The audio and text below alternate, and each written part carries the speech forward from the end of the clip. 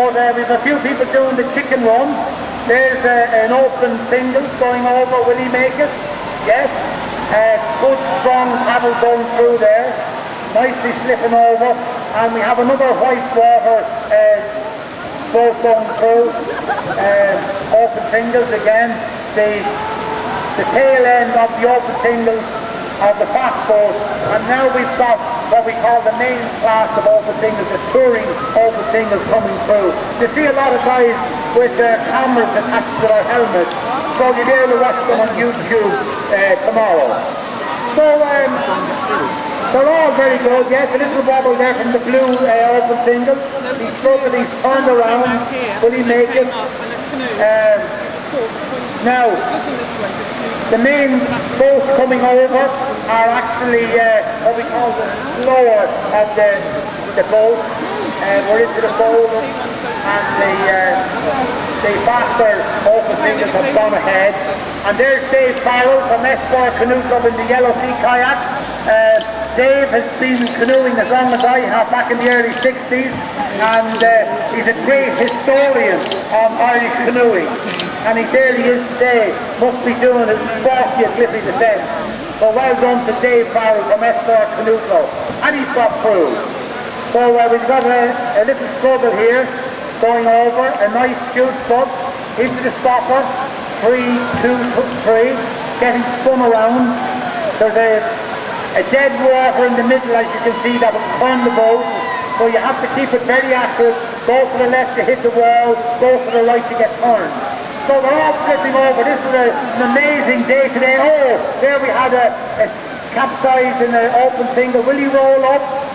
He's trying to roll again, and he's not giving up, but now he has to get out. You can only hold your breath for so long. So now here we have a nervous looking paddler going over in the red kayak, 237, and yeah, he's spun around, but he should be okay. They are all coming over now. They're a long way ahead of them. And as I said, they're representing Wales, England, Scotland, Northern Ireland, Southern Ireland, from all the clubs all over the place. Fabulous entry here today. Now, as I said, because the weir is in such good condition, we're having a very few capsizes. But some people waiting for their friends down below. And now we're into the very small boats, which are the play boats. They're designed for performing on stoppers, and it's a sport all to itself. Very popular sport now. But the boat is not great. Look, Canadian C1 over. Surely Canadian, yes, very difficult. And he hasn't got time to get his paddles around. But the boat is still upright, so that should be okay. Not much water in it. Did he jump or did he fall?